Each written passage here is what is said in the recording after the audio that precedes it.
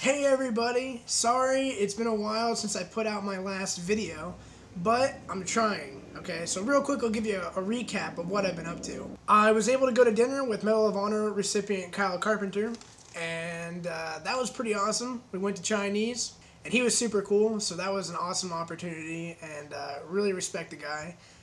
Next, I was able to take a trip over to California where Cam Pelleton had a thing called X-Fob, and so got to do some cool videos there, got to take some really nice pictures of the beaches and of the surfers, and actually while I was there, the wildfires were also going on. And I've also been in the mix of a move, so I've kind of got all my stuff in boxes, and I've been packing a lot and getting ready to move. But like I said, I've been everywhere, so I haven't really had a lot of time to get on my YouTube and respond to you guys. But I really want to talk to you guys today about the PFT, the physical fitness test, because I just ran my physical fitness test this morning. And what I ran was an 18:38 3-mile, and I was able to do my 100 crunches just fine. And then I actually got 18 pull-ups, which is also another personal best for me, considering that when I first came into the Marine Corps, I couldn't even do a single pull-up. Now everybody keeps asking me, okay, how do you actually get better at doing your PFT? And I guess the best way I can say it is for pull-ups, the easiest thing to do is just repetitively do them every day. They have these elastic rubber bands that you can put on the bar that help you do an assisted pull-up. And really the hardest part is getting the first and second pull-up down. Once you got the first one down, after that, you just keep going. And before you know it, you'll be at 5, and then 7, and then 10, and you just keep building up.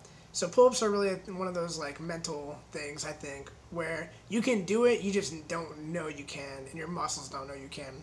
So the more you practice pull-ups, the better.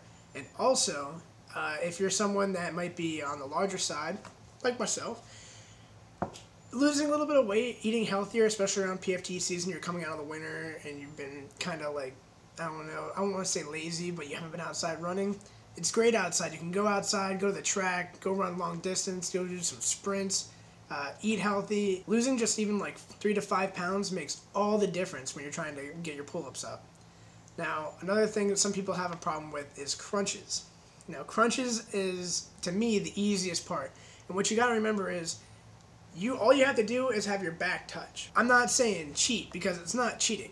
But you want to grab right down here around your elbows, and you press it to your chest, and the lower down your chest you go, the better, because all you have to do is have your elbows touch your knees. So if you think about it, you scrunch really close with your knees together, and then you put your elbows down as close as you can to your knees, and it's just the smallest little motion to get those crunches done. So 100 crunches should be no problem, especially if you practice them. They're not as hard as a pull-up, so I know you can get them. I think the best way to improve your 3-mile time is to really focus on leaning forward, because people start to forget to lean forward. They start hitting with their heels on the ground, and you want to be on your toes as much as you can. Second thing is to focus on your stride, especially if you're a short guy like me. I've said it before, and people are normally surprised. I'm only like 5'8". I'm not that tall. So you really want to try to get that stride out there. You see those tall guys, and they're flying, and they're really got those long legs. So try to widen your stride a little bit. And third, you have to practice. It's just like pull-ups, that the more you practice it, the better you get. I know no one wants to go outside. They're like, oh yeah, 3-mile run. I'm like, really? No, unless you're a freak of nature. I don't think anybody's like, let's do a 3-mile run every day. But that's another thing. You don't have to do a 3-mile run every single day. I personally, to get ready for the PFT, I did a lot of sprinting. And I think that really helped, because I was able to control my breathing better. And it was a piece of cake this morning when I went out and ran my PFT. I was stressing about it a little bit, and you always do. Even if you're really not up for promotion anytime soon or anything like that, for whatever reason, you just kind of get like that weird little heartbeat where you're like, oh man, don't mess this up.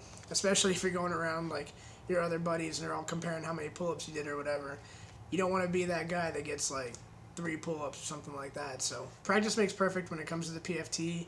There's nothing to it but going out every day, and every time you walk by a pull-up bar, you can go out and buy the pull-up bars for your doors. If you're in the delayed enlistment program, ask your parents maybe to help you out a little bit. They're like $20 at Walmart. Super easy. I got one over my bathroom right now. I am an avid Xbox player. I got the Xbox One, and I'll give you my gamer tag and we'll game a little bit.